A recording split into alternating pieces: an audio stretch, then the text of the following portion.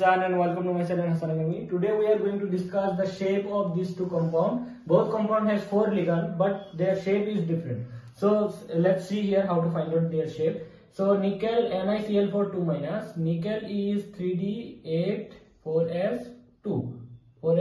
Here x, if I take nickel, x minus 4 is equal to minus 2, so x equal to plus 2. So nickel plus 2, that means 3D8. So since it is a weak ligand, there is no pairing in this case. 1, 2, 3, 4, 5, 6, 7, 8. 8 electron will filled this way, and this electron not going to jump here since it is chloride is a weak ligand. So here hybridization will be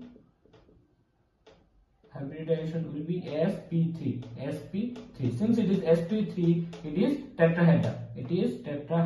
Shape is tetrahedra. But in this case, same thing will happen. X minus 4 equal to minus 2, x equal to plus 2. That means nickel plus 2 is 3d8. Here what will happen? 1, 2, 3, 4, 5, 6, 7, then 8. But this electron will jump from here and it will go to here. So it will be like this. So here what is your hybridization? Hybridization will be dsp2. 1, 2, 3, 4. Since 4 ligand is there, dsp2. Since it is dsp2, it is square planar.